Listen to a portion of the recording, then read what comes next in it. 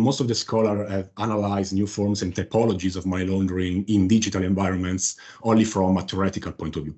There is actually a scarce empirical evidence.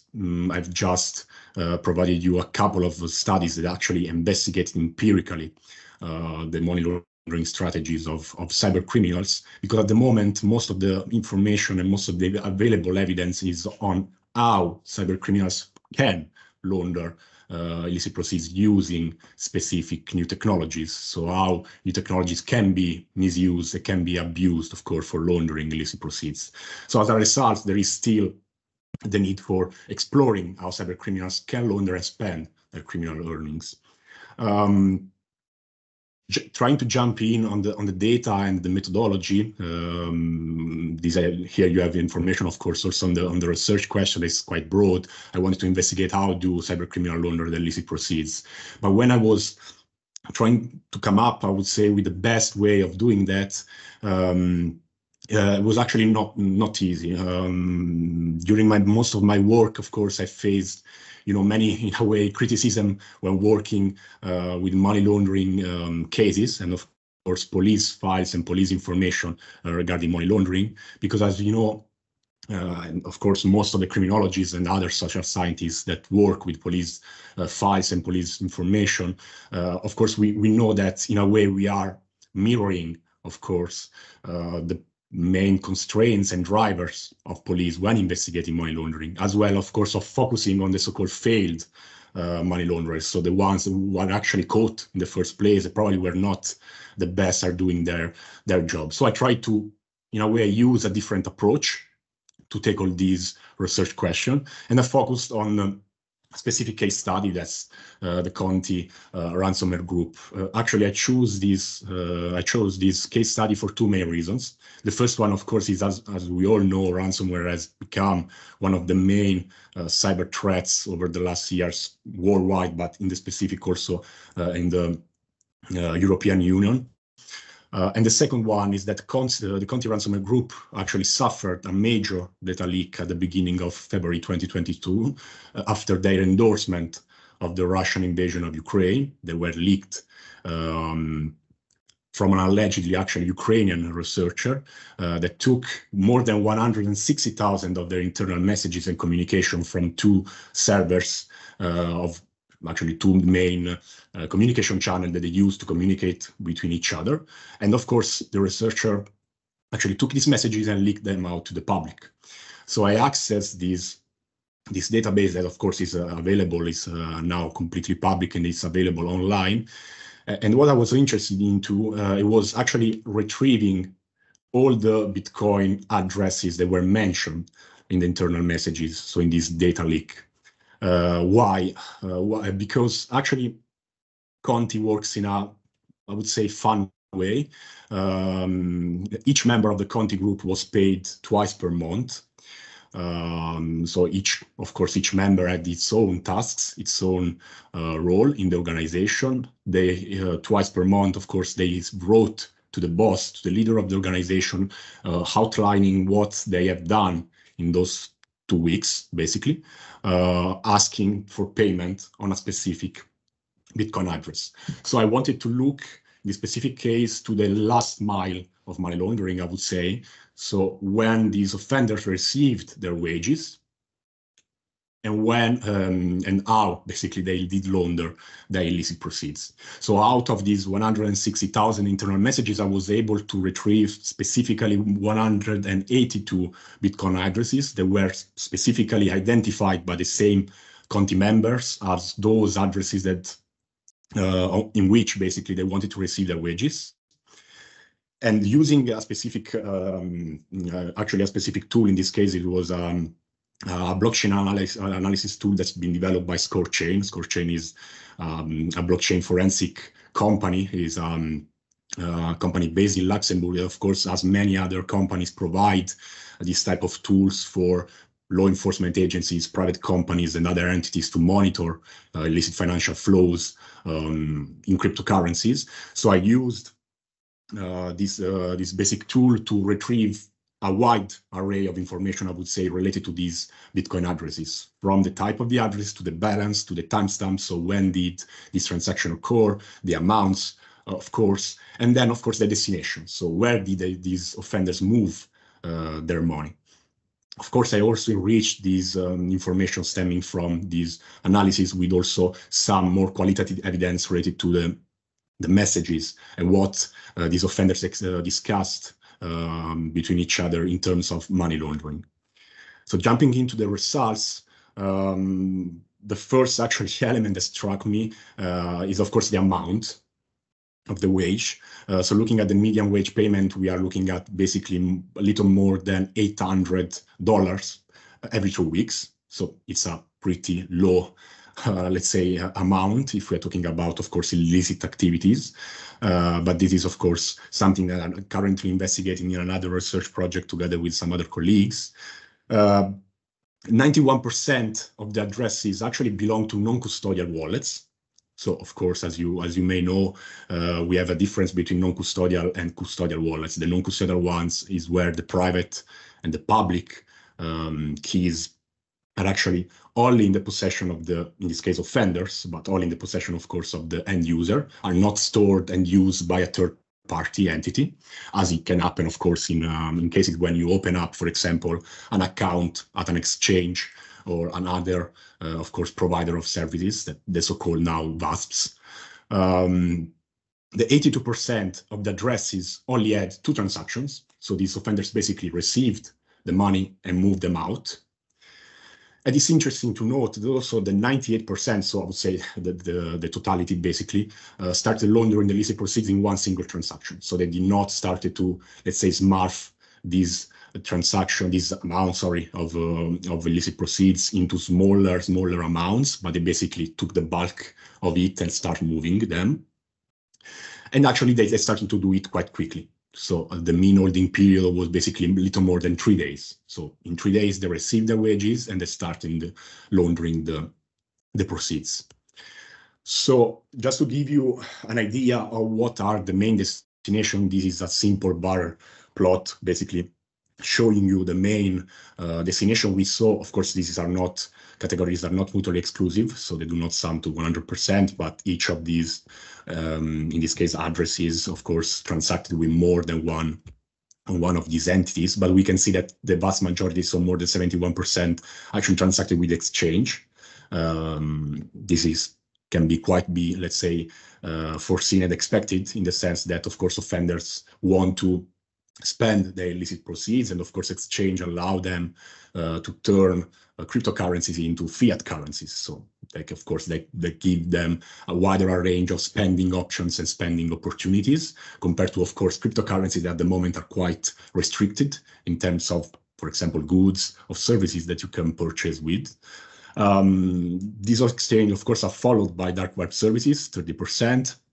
Then we have payment services, gambling websites, and mixing services. That's the last category.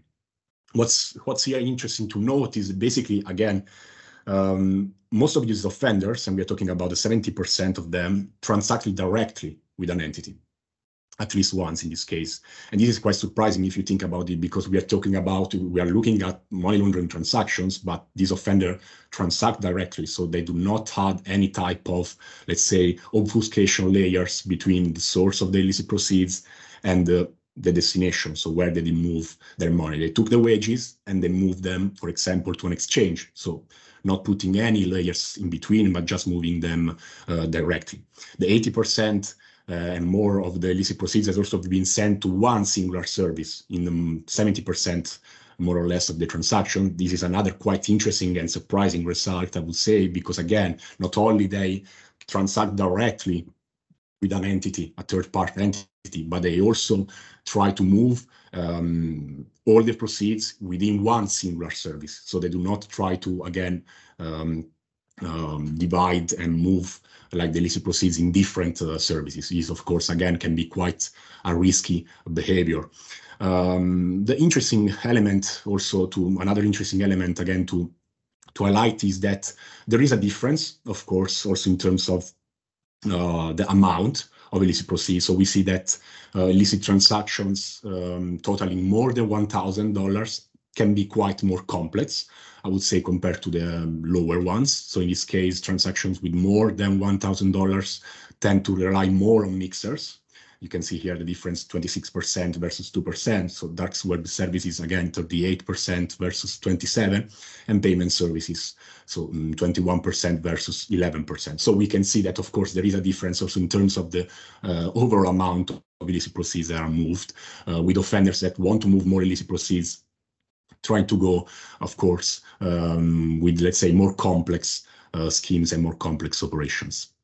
This is just to give you also a glimpse on some of the actual content of the messages when it comes to money laundering in the data leak.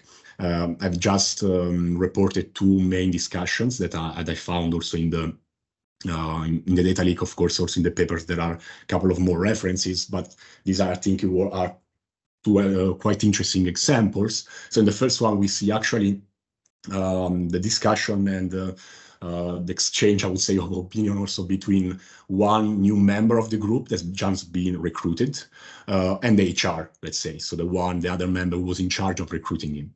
As you can see, the HR actually told him, well, like, the wages are, of course, in Bitcoin. And he also said, like, well, I recommend using a mixer. As you can see, the new hire basically said that there is an understanding with cryptocurrencies, but what is a mixer?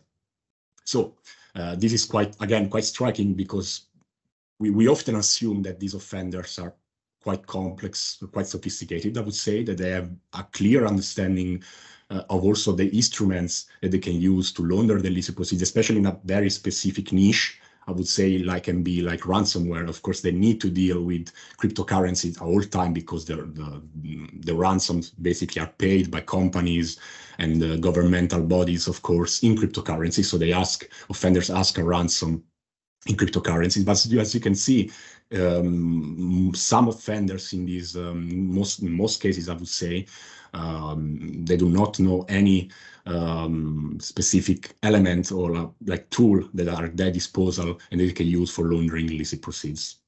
And the second discussion is basically, again, from a member to the boss of the organization. These members send this message and saying, well, look, the exchange refuse accepting the funds. They say that they come from unsafe sources. What should I do in such cases? I send it to the mixer. I'm waiting. Maybe they will help.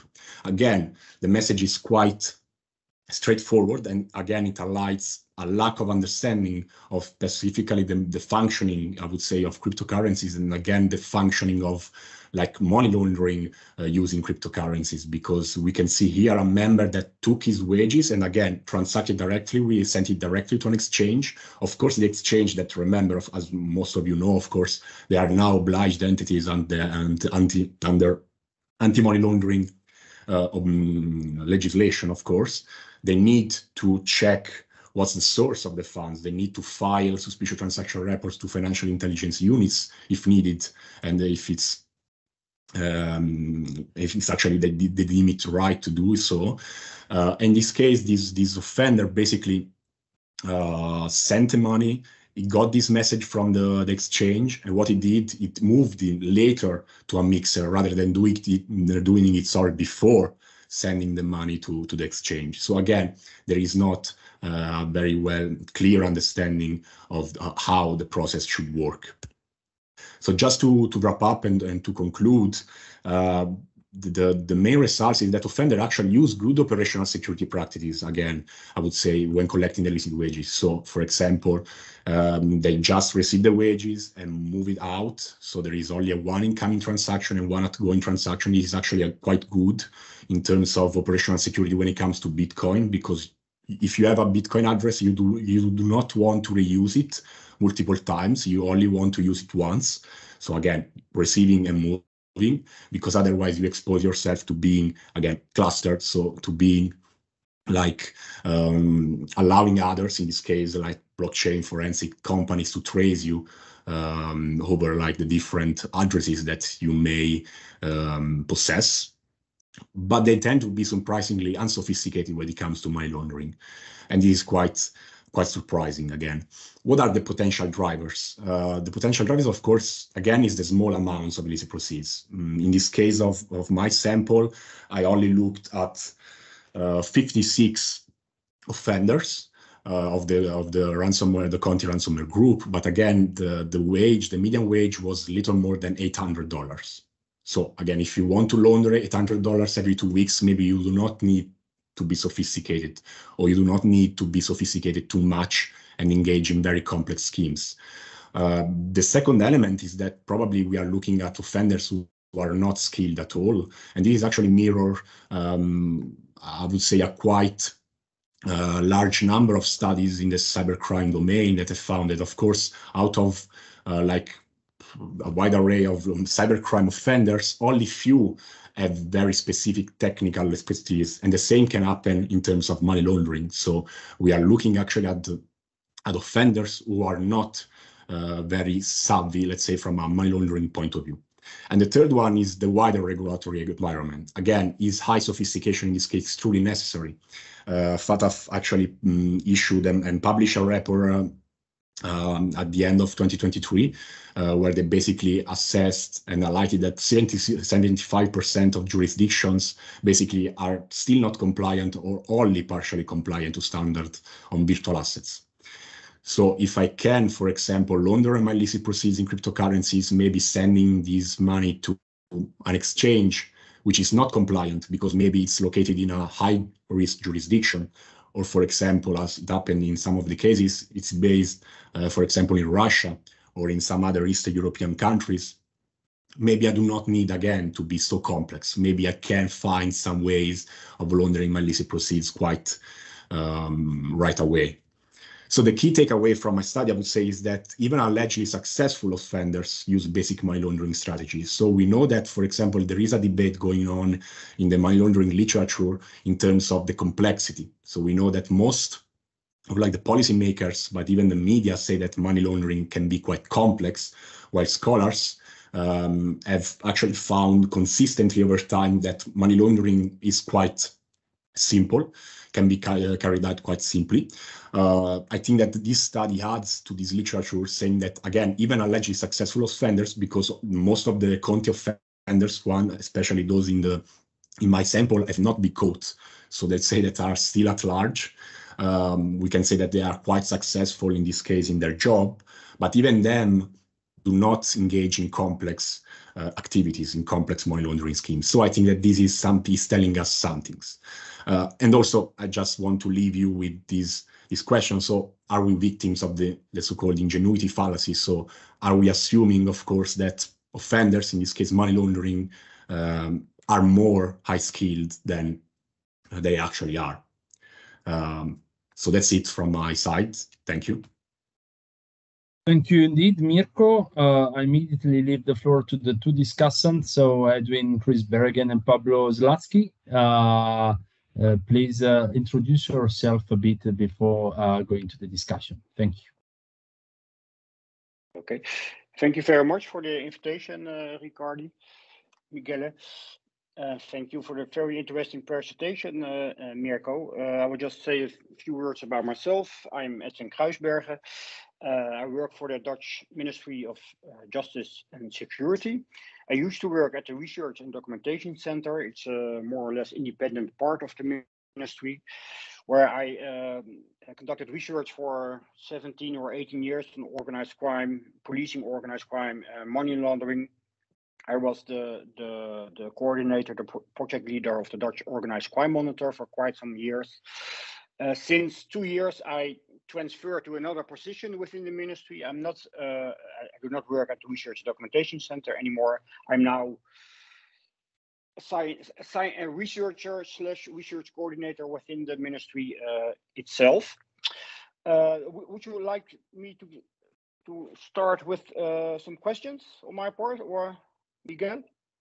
Yeah, please go on. Yeah, okay, Well, I have not prepared for a very long talk about the paper itself. I have some remarks and some questions, but I would like to start with a compliment, because I think it's a really interesting and a valuable paper, and also a great contribution, an important contribution to the money laundering research. As you stated yourself in your presentation, but also in the paper, instead of theorizing about the possibilities that cryptocurrencies and related technologies offer money laundering, you actually looked at how money laundering takes place in practice. You analyzed actual money laundering transactions of, in this case, members of the Conti ransomware group. Now, I think that's indeed a really great strength compared to other studies, not only the theoretical contributions in this field, but also other empirical studies like I did myself. I mostly or almost exclusively did research by using police files. And I think this is a really great contribution. Now, in your paper, you looked into the limitation of your study and the data you used in quite some detail.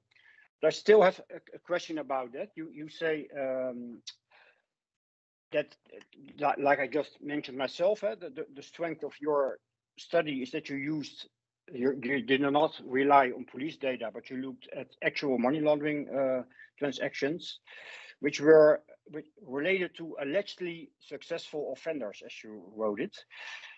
Why did you use that phrase? Did you use that phrase because they were not arrested yet by the police, or it's just a short question on my part? But yeah, jumping quickly. Answer. Yes, basically. Okay. So I use this phrase because they have not been caught yet. So actually, we can miss. Yeah. Well, of course, because one could argue if you look at the small amounts of the wages, $800 or $900, one could argue about the question if they really are successful, if they only earn that much, and if we perhaps are still looking at the transactions of rather lower level offenders, which could explain their rather quite simple money laundering methods. But this is a point you already made yourself. But I was wondering, because you used only the Bitcoin addresses of which were used for collecting wages, and you did not use the Bitcoin addresses which were used for internal expenses. And I was wondering if you look at the latter one, so the Bitcoin addresses which were used for internal expenses of the criminal group, would that lead to different results, or? That's one question, and another question, and then I will give the floor to you again. Relates to the policy implications. You write that it's really important that that international bodies and national governments prioritize the proper implementation and enforcement of existing regulations in the next future to prevent the abuse of loopholes in cryptocurrencies. In my experience and opinion, I think one of the great weaknesses for cybercrime offenders and one of the great possibilities for law enforcement relates to the fact that in the regular economy, in the offline world, Bitcoins and other cryptocurrencies are hardly accepted anywhere. In the Netherlands, you can't buy a car, you can't buy a house. In fact, you almost can't buy a simple beer with using Bitcoin.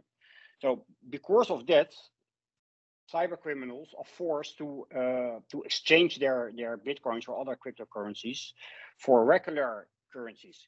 And that is a really a bottleneck for them, because if they have to go exchange their cryptocurrencies, that makes them vulnerable, of course. One could argue, and that's a question I would like to ask you, that if we go on and on with regulating the cryptocurrencies, that might lead to a point that cryptocurrencies would be considered as safe by a large public and by companies, perhaps.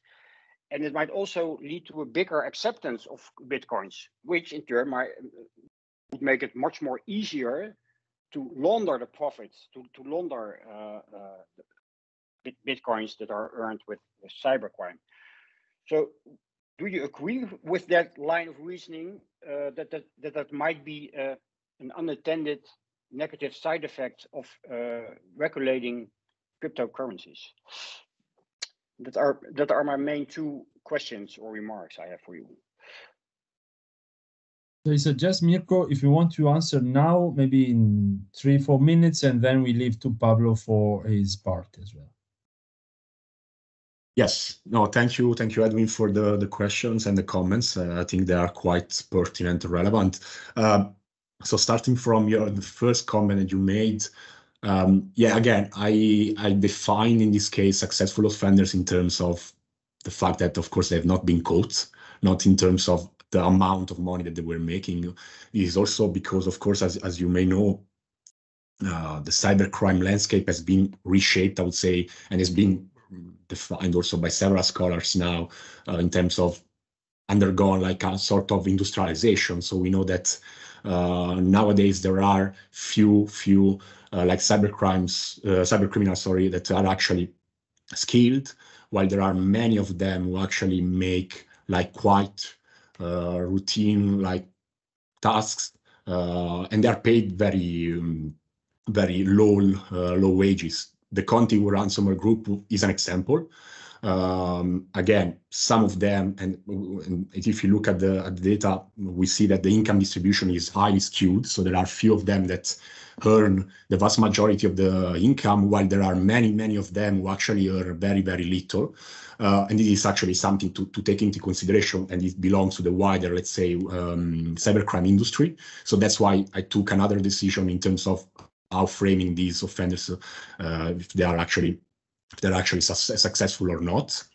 When it comes in terms of like trying to jump in also in terms of like the policy implications, I understand your point, and I agree in a way, but at the same time, I think that we cannot avoid like regulating this environment and this and of course these assets only to avoid that probably they become more exploitable and more open and available to the wider community. There are at the moment already available. There is, of course, like I would say, a mismatch in terms of the knowledge that you need in a way to purchase maybe these assets when it comes to the, let's say, the normal the standard citizen, the standard consumer that wants to like purchase these assets, but it's already fairly available. Again, BASPs have been regulated already. They issue like assets on a fairly regular basis. It's become more and more interesting for consumers to purchase these assets for whatever reasons. They believe that they are like investments. So I would say that at the moment we need to regulate these assets to potentially avoid gaps and opportunities for offenders. There will be always the chance to launder illicit proceeds using these assets. But yeah, no, I agree, and I understand your point, and thank you for pointing that out. Yeah, Michele. Yeah. No. Okay. Yeah. No. We will have maybe Yes. some more minutes at the end to discuss. Pablo, the floor is yours. Also, please introduce yourself a bit. Thank you so much. So I'm Pablo Slutsky. I am an assistant professor of finance at the University of Maryland, and most of my research is at the intersection of crime and finance on things such as money laundering and banks, or organized crime and firms. So it is a pleasure to discuss this beautiful paper by Mirko. And let me start with a disclaimer. So I work in the finance department, where usually we discuss unpublished papers. And the goal is to first summarize the paper for an audience that is not expert in the area, and then to make comments and criticisms to help the author make the paper better for the next version. Lately, it seems that the goal is more to make the author cry and quit the profession. But the idea originally was to kind of help the author improve the paper. So what I'm going to do today is to give a summary of the paper from the point of view, or to an audience that is not expert in this, and then make a few comments and provide some ideas for potential follow-up papers that hopefully will lead Mirko to a full professorship. Okay, so how does Bitcoin and blockchain work? So this is a kind of basic idea of how these things work. Suppose that Mirko wants to send me some money. And then what we do is we create this virtual block containing all of the information. So this block will contain information on the sender, the recipient, the time, the amount, and those things. So then what we do with this block is we send it to everyone in the Bitcoin network. So all the computers, all the parties in the Bitcoin network will get this block, this potential transaction. Once all of these parties validate these transactions and authorize it, they will take this block, think of it as a piece of a puzzle, and put it in the public information domain. Okay, so they will take this new transaction, once that is validated, and then send it to the public domain and add it to the list of transactions. Once that happens, then the transaction takes place. Mirko sends me money. Okay, so what is the good thing about this technology and Bitcoin is that these blocks with information on transactions are public information. Yeah, so this is in contrast to the situation where suppose that I want to bribe Mark for publishing a paper in a journal and he's the editor. If I want to send him money to his bank account in the Virgin Islands, nobody can see that. Okay, so the good thing is that here we can see every single transaction and all the information. What is the ugly part? That nobody can see who Mark is, right? So the recipient will be shown as a bunch of characters, right? So this is anonymous. We don't know who the parties in these transactions are. What is the thing that Mirko does? So he's going to exploit this Conti leak, where someone that wanted to retaliate for the war between Ukraine and Russia and the support of this group to Russia posted all the internal chats somewhere. Okay, so there we can see messages such as, hey boss, I'm finished with X, Y, and Z. You owe me R rubles. Please send the Bitcoin to my address. Okay, so Mirko is going to take all of these addresses where workers of Conti want their money to be deposited in, and then he's going to look at what these guys do with the money. Okay, so I think that this is a clever idea. This gives us a lot of information on what is going on. And this is the main idea behind the paper. So what is it that I like a lot about the paper? It's an extremely relevant topical issue. Ransomware is everywhere. Universities, government agencies, everyone is facing these attacks. In addition to this, the paper is both an academic paper and a Bitcoin for Dummies guide. So I know if you don't know much about Bitcoin, you can read and learn about the paper. And then we get a lot of information on what these people do with the money they collect as wages. Okay, what is one potential issue, and Mirko addressed this, is that the type of transactions that he uses might impose a bias. So I will make some comments on that, and then I will provide an idea on things that he could do to further expand this paper.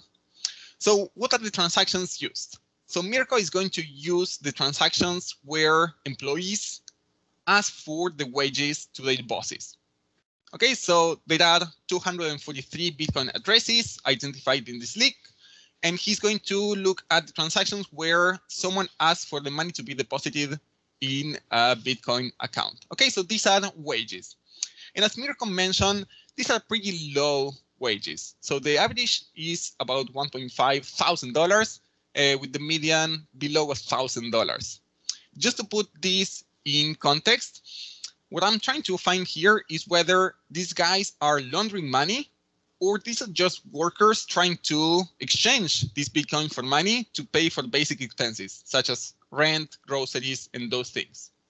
So I went on Glassdoor and I tried to find out how much a software engineer makes in Moscow, right? To put this in context. And it seems that the software engineer makes between $4,000 and $9,000 a month, right? So these guys are making $3,000 a month. So these guys seem to be on the lower end of this profession and on the lower end of the Conti structure. Okay, so I think that it's not surprising that we don't see that these guys are sophisticated and that they are using sophisticated methods to launder money. If I stopped here, I will be a bad discussant. So here's the idea that I have for you for the follow-up paper. You're using information on the guys who ask for their wages to be deposited into Bitcoin, right? But the public information has more than that.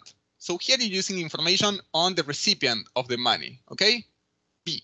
But you also know who is paying this wage, right? So you have information on the account where these wages are paid from, right? So with this, you can reconstruct a network of wage payments and see who is the employer and what other payments these guys are making, right? So you can go back, a step back and see who the employer is and who else these guys are paying and how else these guys are laundering money, right? So you have the addresses of Conti, basically, or you can trace them back and you can see what these guys do, right? So you can go up one step and see what these guys are doing. Hopefully you remember that a few weeks ago, many of you were at the Bahamas. Meanwhile, I was in the beautiful Washington, D.C., under the snow. But there was a nice presentation there by Michael Condor, who works at the US Secret Service. And he showed us a map of the type of transactions that sophisticated money launderers do. And it was way more complicated, right? So with the information on the addresses that Conti uses to pay wages, maybe you can do something like this and map the money launderers in a better way, the real money launderers, not the guys that are making a low wage and trying to pay rent.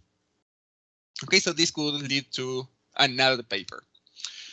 The second idea that I have for a follow-up paper is to compare how different types of criminals launder money.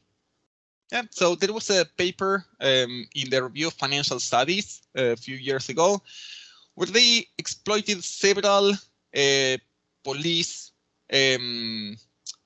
actions against money launderers, drug dealers, and they found these addresses. So they look at Bitcoin seizures by law enforcement agencies, and here you have information on drug lords, you have information on people that funded, for instance, Silk Road. Peter, you live in the area, so I don't know if you saw, there are many signs in DC about freeing Ross William Ulbricht, who was the founder of Silk Road, and he's serving a life sentence.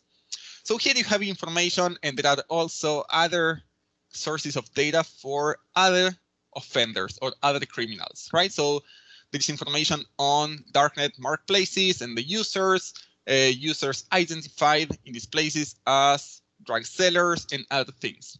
So what you can do here is to look at the behavior of these other criminals and how they launder money. So what you could do is to look at whether ransomware groups, drug dealers launder money the same way, right? So here you could have a comparison between different types of criminals and how they launder money. Okay, so summary, I find the paper super interesting. If you haven't read it, it should be on your reading list.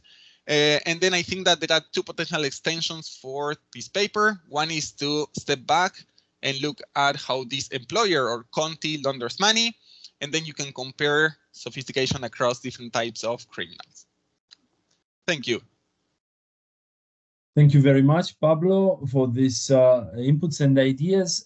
Mirko, maybe answer Pablo's points in 4 minutes again, and then we leave the floor for a question from the audience. Yeah, no, thank you, Pablo. It's definitely great suggestions and food for thought, I would say. I will later ask for your presentation so I can take some notes.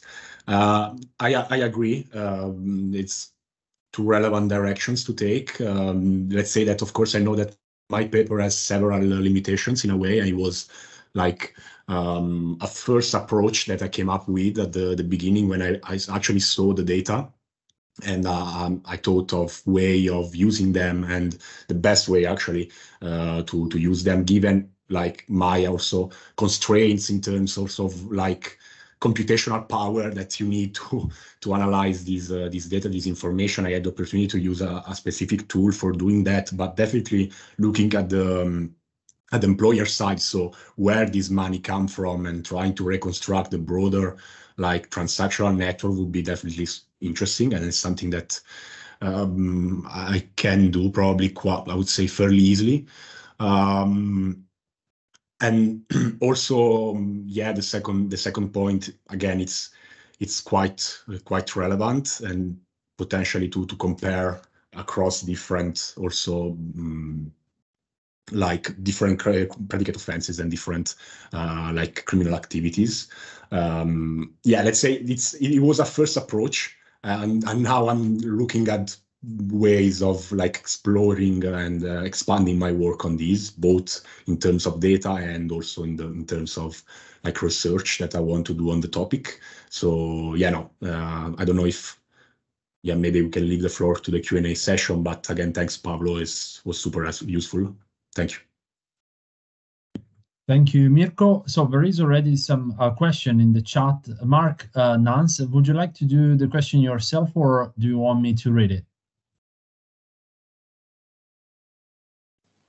Sorry, I need to be quiet because it's late here. So yeah. Okay, so I read it. So Mark says, related to Pablo's mapping idea, and because of the low wage, seems to be a red flag. Can you also see other transaction into the launderer's account? So do they work exclusively for Conti, or are they freelancers who are also working for other groups, which basically are related to Pablo's point. If freelancers, maybe this wage isn't as low as it seems, because it's just one of the other launderer streams. Yeah, no, thank you, Mark. It's a great point. I actually do not have that information, or I do not have that information to actually claim that probably they are like not doing also freelance work for other employers. I know that from the leak, they are working for the group. So they are like employed in the group. And again, as I mentioned in my presentation, most of these addresses have only 2 transactions. So one incoming and one outgoing. They do not, again, use the same addresses for receiving other money. So this is, again, it's the correct way of doing that. So again, to reuse your Bitcoin address multiple times. But still, I cannot exclude at all that they are also doing some other work for other employers. What I know from also the leak is that these people complain about their low wages, and you can find this information in the data leak, but they complain all the time about how lowly they are paid, about the working condition, about that they should be doing other stuff. They should not be in front of the computer like all the time, because these guys work on a really, let's say, corporate schedule. So they really have working days from 9 a.m. to 6 p.m. And stuff like that. Again, for making like 1,500 on average every 2 weeks. I don't know. But yeah, no, on your point, I do not have that information, because again, there are only 2 transactions in around 80% of the addresses. Thank you. Julia, do you want to ask the question, or are you in a karaoke session yourself too? No karaoke so early in California. Yeah, so I had 2. One sort of follows what you just said. I guess I wondered if you had a sense of, if this is the data leak, like, is there any information on what kind of sample you're dealing with it and how it relates to the larger sample out there? Like, do you have a sense of this is the low-level people who are maybe just in training, and so that's why we're seeing the smaller transactions? Is it the case that they're just attracting like people who can't get the regular jobs, and so that's why they're being paid less? Like, just a little bit more about what you think the data represents. And I wondered that in terms of the chats also specifically.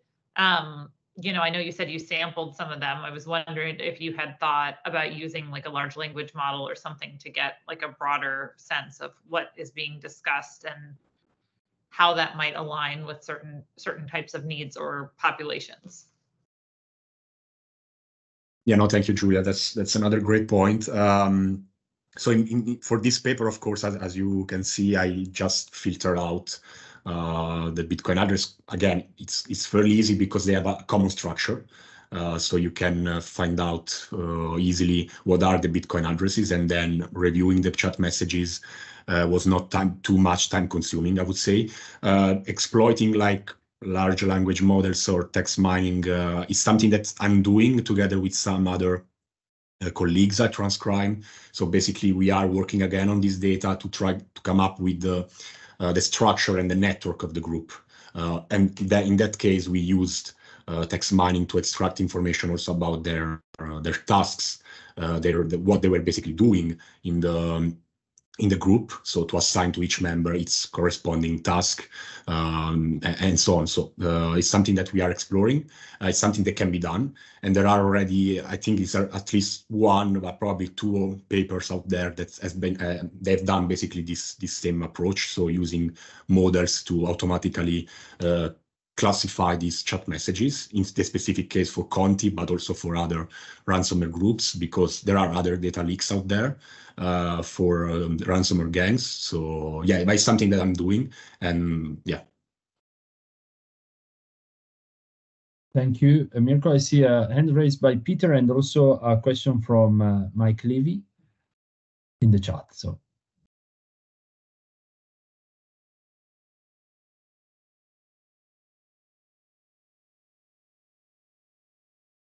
Peter, you're mute. Maybe, okay, yeah, now, yeah. Yeah. Right. So, Mirko, if I could ask some sort of discrete questions, what language are these messages in? Oh, the messages are like in Russian, so but basically the data that I used have already been translated in English using Google Translation API services. So they were provided by a third party. The translation has been done by a third party. And we had in the sample, in the database that I used, I had for each message the original text in Russian. Unfortunately, I was not able to read it, and also the corresponding text in English. And what time period does it cover? It's from mid-2020, if I remember correctly, from mid-2020 up to February 2022. Conti nowadays is not longer operational, so it was disrupted actually, a little bit after the data leak. So what should we make of only 182 Bitcoin addresses showing up in that time period? So this is sort of 18 months roughly. So there are 10 Bitcoin addresses per month showing up. I mean, it sounds like Bitcoin was a very unimportant part of the payment structure. Or am I misunderstanding how comprehensive your data are in terms of payments that they received? No, I understand your point. My data probably is not so comprehensive because, I mean, the 182 Bitcoin addresses, of course, are those that were, again, mentioned specifically to be related with wage payments. So it's a smaller group of the whole like Bitcoin addresses in the leak.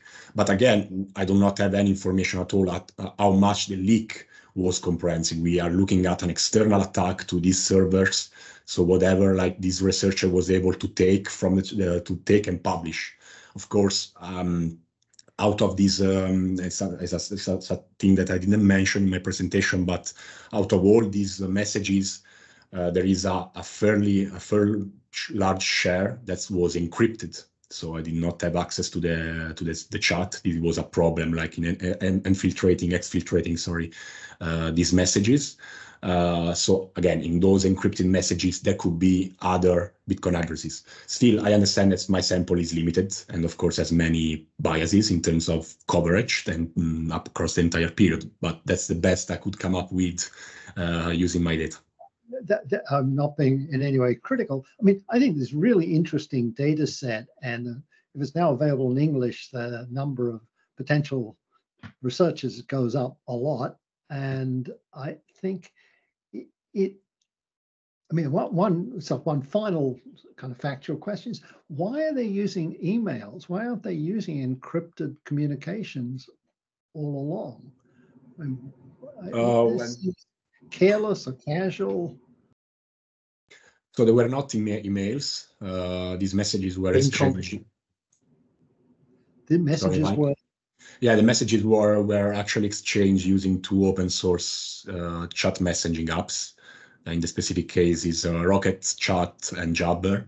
There are two chat messages applications that again provide opportunity to exchange messages in an encrypted way. So they were not emails, but they were exposed to some vulnerabilities that were exploited for taking these messages. Example of criminal incompetence again. Okay, yeah. Thanks. Thanks. Mike, would you like to ask a question as well? Okay. Sorry, I missed the talk. I was in another meeting. Yeah, I mean, we know quite a lot about the general total of ransomware costs now. So you might put that in the framework of the total costs and what it's plausible for the Conti group to have been engaged in. That would be sidestepping some of the point that Mark has made in order to use a different kind of data source for that purpose. But you know, if you're attacking different groups with ransomware, then it would make sense to divide them up, because if the police are coming after you, or the victims' lawyers are coming after you in a civil route, then you want to be able to stop the total amount being confiscated or seized. So it would make sense, I think, to me from that point of view. Thank you indeed. Are there further questions? If no, so just a final conclusion word. First of all, I think that this discussion is exactly the reason why we thought about setting up the Money Laundering Research Network, because it's really helpful for a lot of us. And also, I'm thinking loud that the whole discussion today could be also published, because I think it's really an example of how these things should work. The second, I think all the points were made were absolutely proper, and because the final question is crime really paying? Because from also the statistics that Pablo's shown, it seems that it's better to be a legitimate software engineer in Russia than being involved in a ransomware group, right? So I think this is exactly the type of question we need to answer, as all working for policy purposes, and all the input received today go in that direction. So I would like to thank all of you, Mirko for the great presentation, Edwin, Pablo for the great question and comments, and all the rest of the audience, and see you in March. There will be another webinar on the 7th of March. More information to be disclosed soon.